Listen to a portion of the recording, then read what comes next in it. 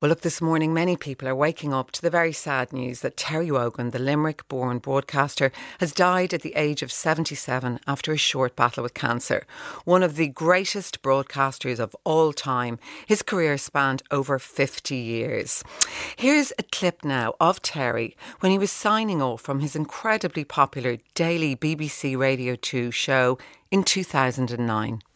This is it then. This is the day I've been dreading. The inevitable morning when you and I come to the parting of the ways. The last wake up to Wogan. It wasn't always thus for the first 12 years. It was the plain old Terry Wogan show, and you were all twits. The Terry Wogan is top society. And when I returned to the bosom of our family, it became wake up to Wogan, and you all became togs, Terry's old geezers and gals.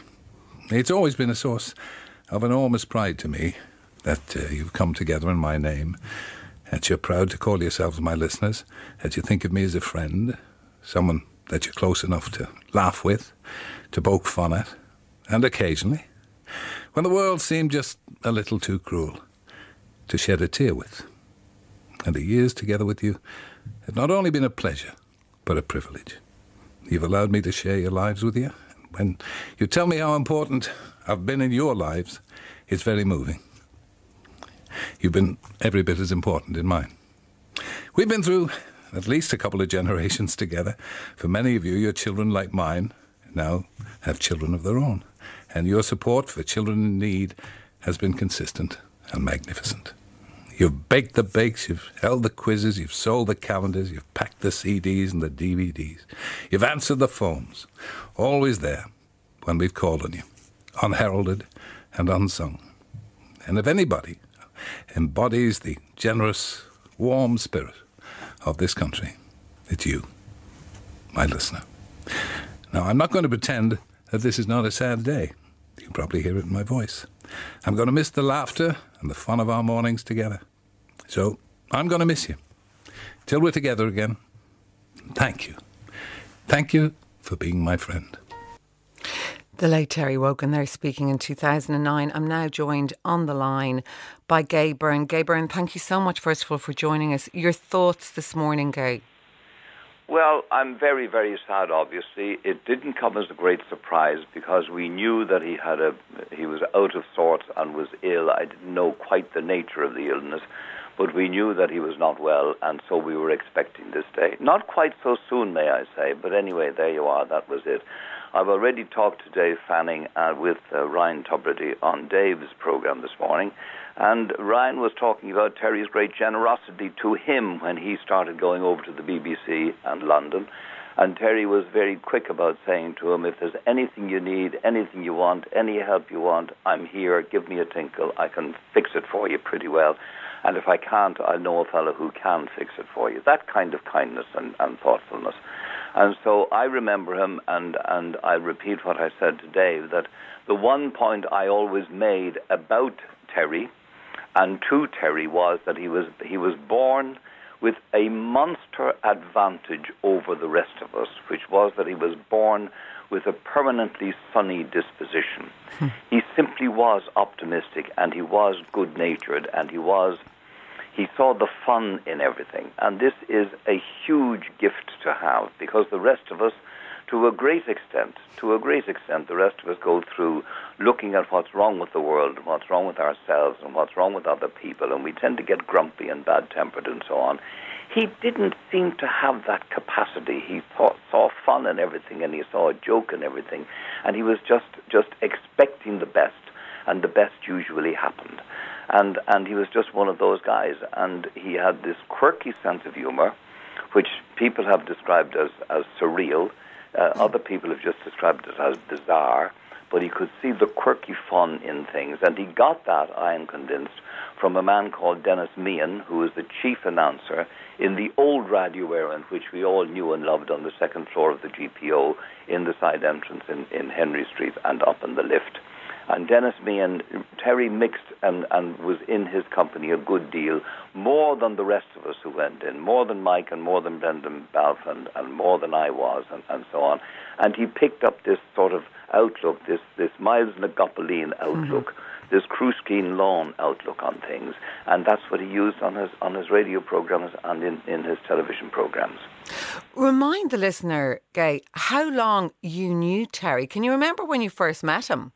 Well, it's a bit confusing because I went in earlier than the others, earlier than Mike and before Brendan Balfe and before Terry and so on. And by the time Terry came into the GPO, I was already going out every week to Granada Television in Manchester. I left on Monday and came back on Thursday.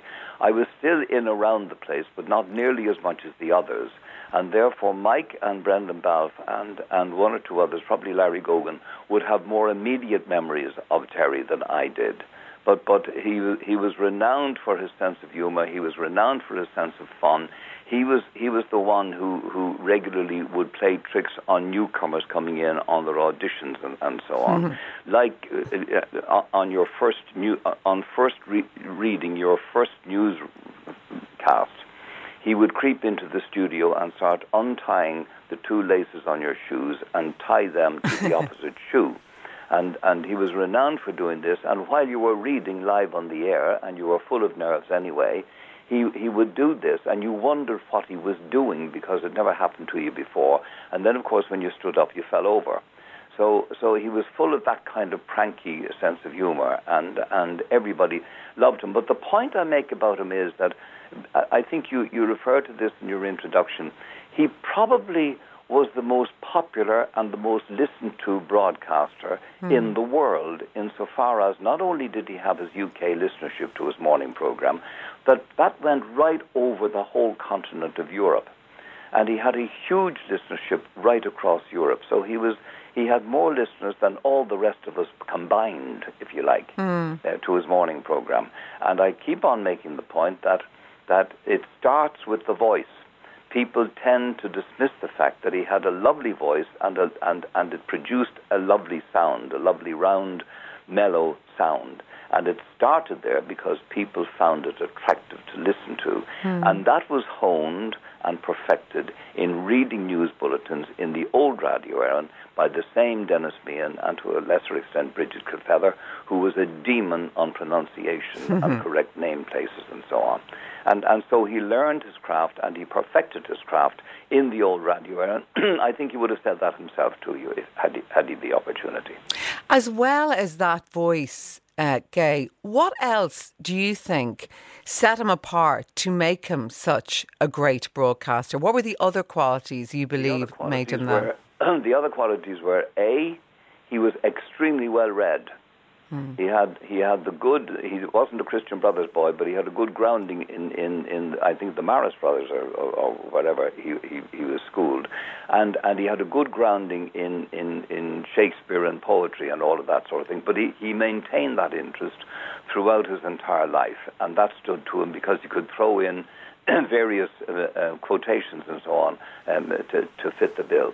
And secondly, he was he got around a lot and he knew a lot of people, and he made his own of the Eurovision Song Contest. Of course, he was the first one to start mocking the Eurovision Song Contest, for which he was roundly hated by large groups of people who took the Eurovision Song Contest extremely seriously, and who kept on criticizing him on the basis that if he doesn't like the Eurovision Song Contest, why does he keep on doing it? Which, of course, was to miss the entire point. It was that he loved the Eurovision Song Contest, but he saw the ridiculousness of it and the nonsense of it and the whole build-up of it and the participation of so many people in this tawdry, tatty sort of show business thing. And he was the one who started to, first of all, make a mockery of it in his commentary. But from your point of view, Gay, I remember seeing the programme he made a few years back on Ireland, his Ireland for the BBC, and you were in that. And I remember watching the two of you, the pair of you going around Ireland, and there seemed to be not just maybe, respect for each other as great broadcasters, but a genuine affection between the pair of you. Well, we were fond of each other. I think he was fond of me. I was certainly very, very fond of him and a great respecter of him and a great admirer of him indeed. But on that occasion, we did include in that part of the tour, we both went back to the old Radio Ireland place, in the side entrance, Henry Street, up on the lift and so on, and we walked again down that long corridor, which we both had known extremely well in our day, because off the corridor lay the offices of all of those officers, I'll have you know, officers. There was the light music officer, and there was the features officer, and there was the sponsored program officer, because all of the employees in there were actually employees of An Post, the Department of Post and Telegraphs. And so we walked again down the long corridor and up the stairs to the upstairs studio and so on. And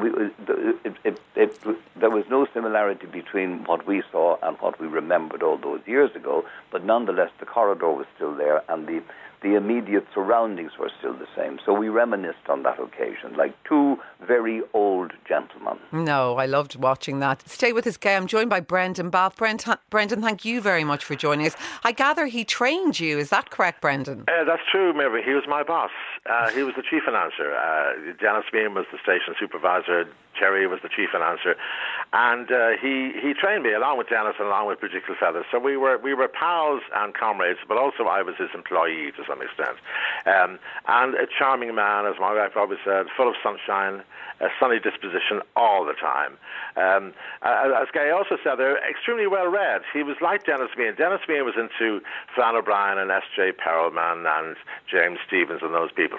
They used to have these quite fantastic conversations about nothing in particular, but just surreal, stream of consciousness, Joycean conversations. And that's where Terry got I presume, this slightly offbeat and surreal sense of humour. But a wonderful and charming man. And despite all his success in the United Kingdom, Brendan, he never seemed to change. Like you and Gay would have known him from very early days. He didn't seem to change, did he? Well, that's always the mark of a great broadcaster, that they are pretty much the same on the air as they are off the air. And you know, on radio a little bit more tidied up, but essentially you're the same person. And I remember asking somebody in RTE years ago why he hired some person and not the other, and he said, well, there's a rule which I use and nobody else uses, but the rule is this: nice people come over as nice people, and bastards come over as bastards, and there's nothing I can do about it. So there is something about the real man which was transmitted to his listeners, not only in Ireland but also around Britain and Europe as well. You like that, Gay? He was terribly fond of Larry Gogan. Terry was. Yes, terribly that's right. Fond yes, of Larry Gogan. Yeah, that's come true. And Larry of him too. So you could do with getting a word from Larry. He'd be on 2FM later on in the day, okay. But you could certainly do with getting a word from Larry. Yeah. And also, he often spoke about, I mean, the importance of Helen, his wife. I mean, I suppose I'll put this to you, Gay. When he went to the UK and made such a big name for himself, he never lost his roots. And that probably was also because he was married to the girl he knew when he was young, and nothing ever changed there. Yes, and Kathleen and I are thinking of Helen this morning. She must be absolutely, all feeling dreadful, and the rest of the family. But yes, he remained stuck to Ireland. He remained that he wanted to be reminded of Ireland. He did love coming back here and visiting the place and so on, and he had great ties to Ireland, so he never lost that bit of it either. But he said a very strange thing to me. He said throughout the entire troubles with the IRA and bombs and threats of bombs in England, and he never got a nasty letter. Which is extraordinary. I remember him very, very strongly saying that to me, that he never got any outburst of blame or contempt or nastiness from British listeners to his program or British viewers, which is quite extraordinary. One of the things that he always said, and indeed Eamon Andrews said before him, the Irish accent is sort of classless, and his listeners couldn't quite figure out where in the stratum of society he came from. So that's why one of the reasons for his appeal is the accent. Of course, it's an Irish accent, but they're not quite sure is that upper class or lower class. Didn't know, and that also helped. And he also did what Dennis Meehan always did: assume the listeners are bright. In other words, give them the respect of having a brain. And he always aimed high for them. He aimed at a slightly, higher level than say, pop DJs would aim. He always said to me that I said, if only one professor cycling to Oxford with his gown billowing out behind him on the bicycle, if only one of them, like him, gets the illusion I've made, I'm perfectly happy. Yeah. And because he could slip into Greek and Latin every now and again, and as Gay said, terribly well read, knew his stuff, if you like. And as a generous, irreverent, as I've often told you, my very first encounter, my very first day announcing, opening the station in Irish and English, he poured a jug of water over my head by way of initiation, he said afterwards. It breaks up a long, boring day between flashes of activity of some kind or another. Listen, we're joined now also by Mike Murphy. Mike, thank you so much for joining us. Your thoughts this morning, Mike? Well, to tell you the truth, I've just heard the news and I'm shocked. I really am. Absolutely shocked. What happened to him? He had cancer, apparently, Mike. You're kidding me. Yeah. Oh, God, isn't that just awful? I can't believe it. I really can't. I'm absolutely shocked. I am absolutely shocked about it because he was so ebullient and so full of life and so full of energy and so full of pizzazz and positivity. I always felt. I mean, you don't think, is somebody going to slip away or are they not? But I always felt Terry will simply just trundle on forever. And he was a bit like yourself, Kay. There was no stopping him. Like he was going to, whether they wanted him there or not, he was going to continue. So I'm really taken aback. And I have to say, I'm so sorry for Helen, and for his family, because I know how close they were. But I only got the tag end of you, Brendan, there talking about Terry. And God be with the days when he was our boss. He used to, I remember when we used to close down the station at 3 o'clock, and we closed down between 3 and 5 o'clock. He said, we're signing off now. But one day said, but by the way, if you want some more music, the BBC Live programme is still on the air. They play some very nice music. But listen, I don't know if you mentioned, I mean, Brendan, you were on there for a while, and when I joined, he was my boss, as indeed he was yours. I was the junior announcer, and he was the senior announcer. But at that time, they used to organise what were laughingly called refresher courses for the announcers. And Terry would always pair himself with me. We kind of hit it off from the very beginning.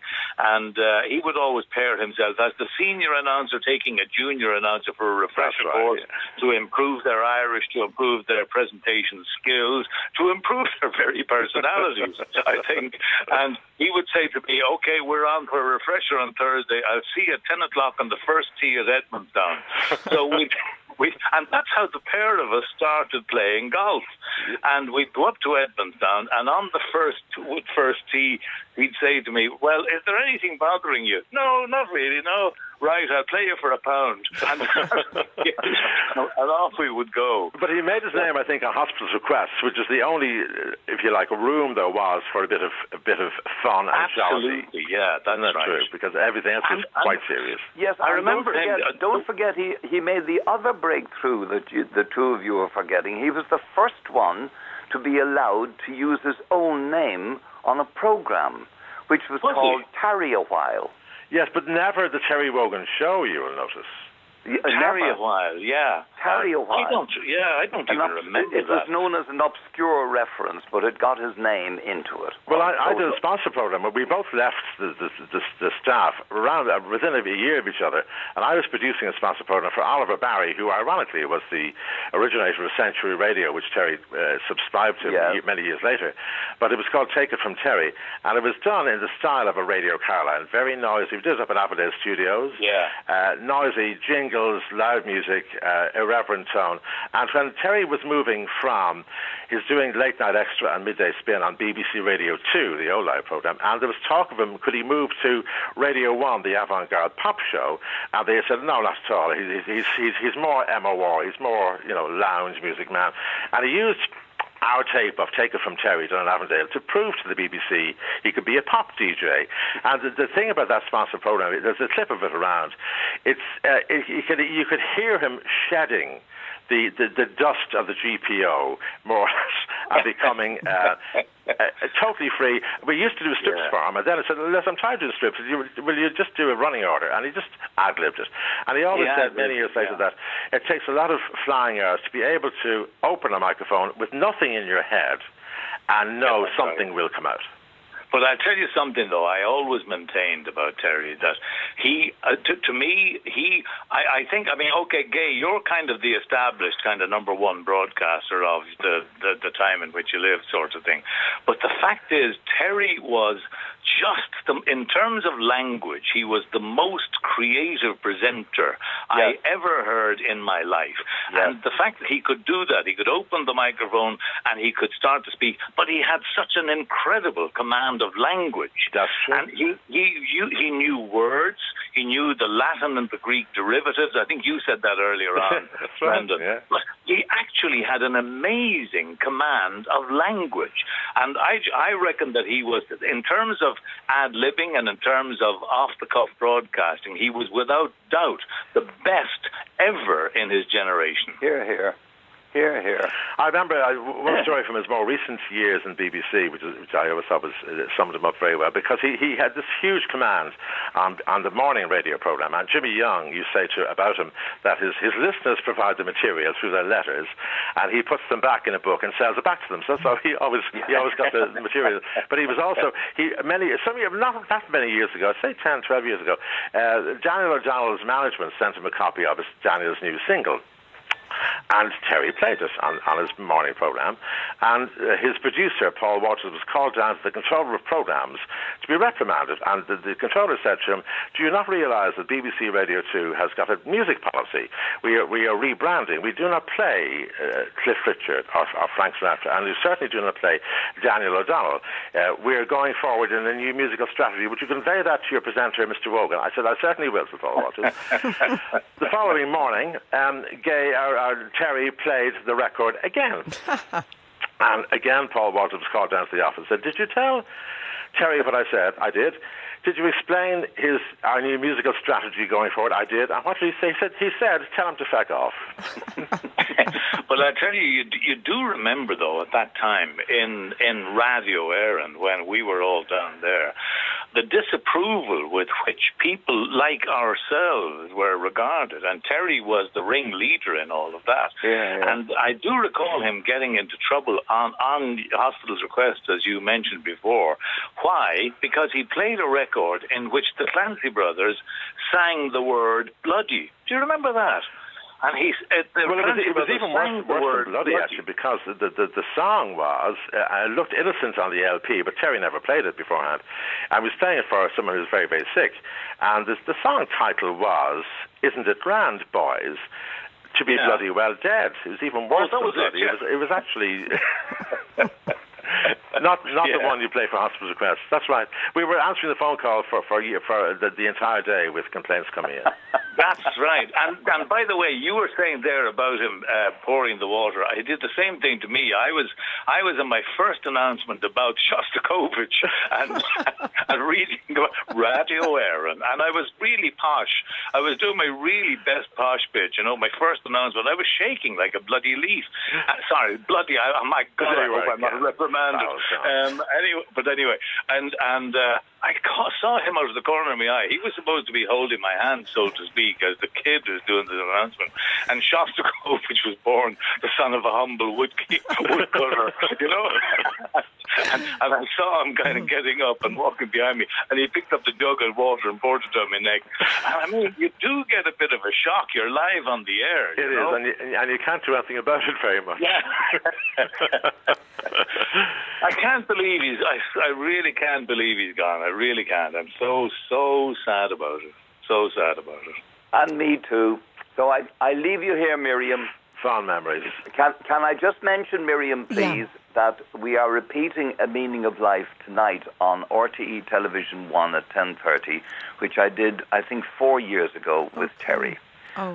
And he discloses himself more than most other times on it. So perhaps people might want to watch that. Oh, they definitely will. Yeah, that'd be good. All right. Thank you to all three of you, Brendan, Gay and Mike. Thank you so much for chatting to me this morning. Keep going yourself. We don't want to... Gay, Gay, hello. Are you there? I'm here. Would you hang on as long as you can? Because this Sunday morning, I don't want to be getting up every Sunday morning to do one of these. Okay? So don't walk quite as far. And as regards that little program of yours in the afternoons on a Sunday, would you not, for God's sake, take a break from it? Give the listeners a break. At the end of March, I will give you all a break. And don't laugh. It's coming sooner than you think. You'll never give it up. He'll never give it up. Why? What are you doing at the end of March, Gay? What? What are you doing at the end of March? I'm finishing on Lyric FM at the end of March. I don't mind him. I always finish at the end of March. Brendan, I'll be out to see you in the pavilion. Brendan? Yes, I'll be out to see you in the pavilion on Saturday night with Mike. Thank you very much. We're going on Saturday night. Yeah, we'll see you there, okay? Thank you. You should all do a show together, by the way. Thank you all very much for joining us and recalling your memories to pay tribute to Terry. We'll take a break. Welcome back. Well, we began this morning with, obviously, the very sad news of the passing of Terry Wogan. I've way too many messages to read out about the sadness of his passing, but I am joined by Larry Gogan. Larry, thanks for coming into studio. Earlier on, we'd Mike Murphy, Gay Byrne, Brendan Balfe, all talking about Gay, and they mentioned you and how much he loved you. Well, we were very old friends. We started actually the same day in RTE. Did you? Yeah. He was a staff announcer though. I was never a staff. I was just a freelancer. And we were friends ever since, all right through all the years, and particularly down the years in the Eurovision. Because when I went to do the first Eurovision that I did was in 1978, and he was already well known. And I always remember the first meeting. They had these meetings of commentators where we had to give the pronunciation for the different songs for the different countries, and they were asking the different countries, and then they said Yugoslavia, and there was nobody from Yugoslavia, and Terry says, "Oh, the Irish commentator knows Yugoslavian perfectly." That was me. Put me on the spot. I had to make up these names, and he was full of fun all the time. Yeah, I loved him. He was a lovely fella. And also, he went England, he became so successful, but he never lost the Limerick boy that he was. Sure, he wasn't. He remained the same type of guy. Oh no, he never did. And when he went that time to England, that was a big thing at the time here. That somebody would go to the BBC, and we all thought he was mad, because he had a permanent job here, and indeed RTE just let him go. But then they didn't want him to go. They said he couldn't go there and be over here at the same time, as far as my memory serves me. And he just gave up the Irish one and went full time over there, and what a career he had! What Incredible. a brilliant career! I mean, what do you think made him such a great broadcaster, Larry? I think he was as you found him. He was just himself. He was always himself. There was nothing put on about him, nothing. And he had this beautiful voice, of course, first of all. He had the voice. And you have to have the voice, I suppose, first of all, for radio. Yeah. And he had this beautiful voice. And he was a very intelligent fella, full of fun. And he was as quick as lightning, like with quips and things like that, you know.